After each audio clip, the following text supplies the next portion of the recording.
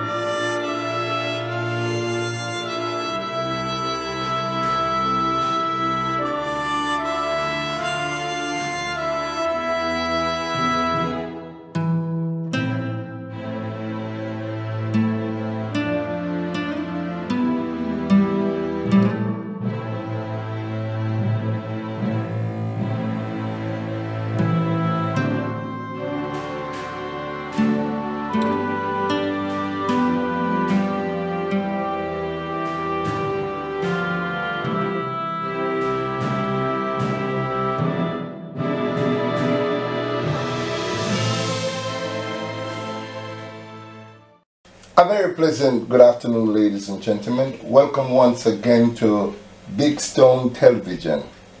There's a picture hanging on the wall. I need a big heel boots and a calico shirt. We go dance this our festival. You know what I'm talking about. One of the biggest, sweetest voice ever to come out of Jamaica.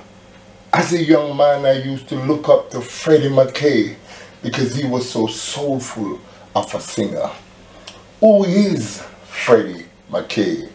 Gone too soon. A soulful singer whose plaintive delivery was rarely equal. Why Freddie Mckay never saw the success he so rightly deserved from almost 2 decades of recording remains one of the great unsolved mystery of reggae music. Even with a quarter of a century hindsight, it is difficult to understand how and why a singer as talented as Freddie Mckay could make so many classic records and still remain a relatively uncelebrated figure. Born in the parish of St. Catherine in 1947, there are few biographical details or artist interview that can shed any light on the background of this giant of Jamaican music. All we have is a collection of wonderful records.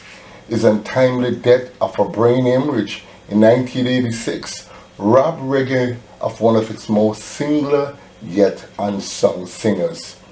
He began recording in 1967 as ska gave way to rocksteady, and Giving You a Try Girl and Go On Girl were released back-to-back on Prince Buster's Olive Blossom label in Jamaica and on Blue Beat in the UK.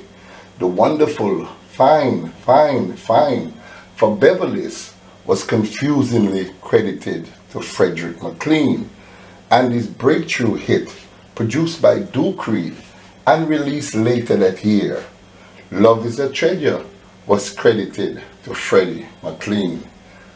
This mournful song of lost love catapulted Freddie to the top rank of rocksteady vocalists, and the competition was seriously stiff.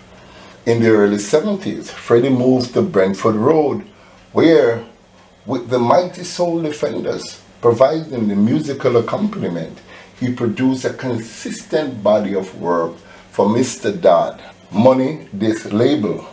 The hits include his highly individual interpretation of Larry Williams and his band High School Dance, Sweet You, Sour You.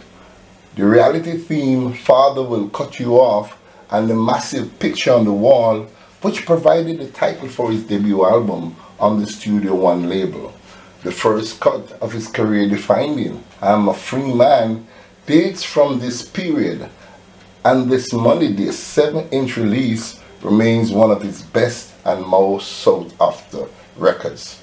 I was born in this life, with life, and I've got to live the life that is right. I am a free man.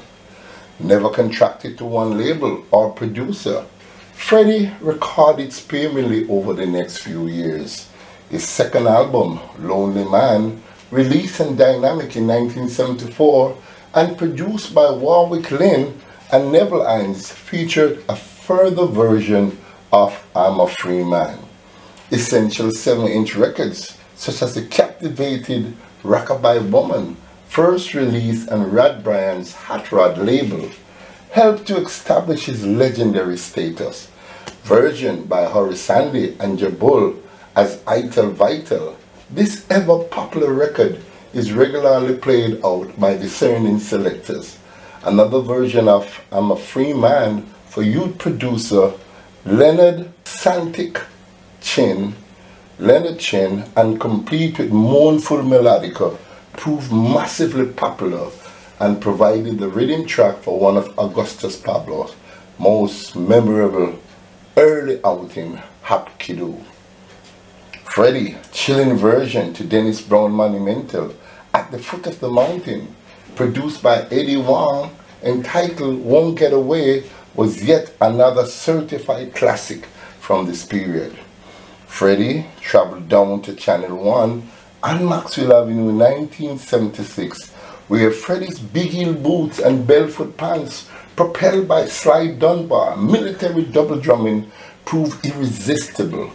Dance This a Festival won the Festival Song Contest for that year, and Halving G.G. Wrangling released the Best of Freddie Mckay, a superb collection of newly recorded songs, and not a career retrospective the following year. Freddie continued to record top-class material, hops for a number of different producers until his untimely death. A retrospective album combining his best work for the many producers he worked with, would surely place him at the pinnacle of his profession. But it is highly unlikely that the licensing agreement necessary for this could ever be arranged. To all those who know Freddie Mckay, he is one of the greats. Sadly, not enough people do think so. The late Freddie Mckay never archived the degree of consistent success his talent deserved, or left an album that quite did it justice. Instead, his work was scattered over obscured 45 on many different labels. What a voice, what a voice. I remember, ladies and gentlemen, as a young man listening to the beautiful, soulful voice of Freddie Mckay, and actually meeting Freddie Mckay personally was very uplifted and up-tempered to get involved as a singer into the line of music. Music became my first choice when I heard the melodious voice of Freddie Mckay. Freddie, you came, sir. You saw and you definitely conquered.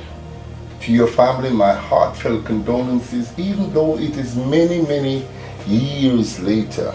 But you'll always be in my mind, and I know scattered right around the world, right around the globe, wherever reggae music is associated. The name Freddie Mckay is synonymous with Bob Marley and greatness. Sleep well, O fallen soldier. You did what you had to do. You was born in this life with life, and you've got to live the life that is right. You are now, sir, a free man. Thank you so much for watching. Please like and share this video. And if you have not yet subscribed to my channel, now is the time for you to do so. Thank you so much.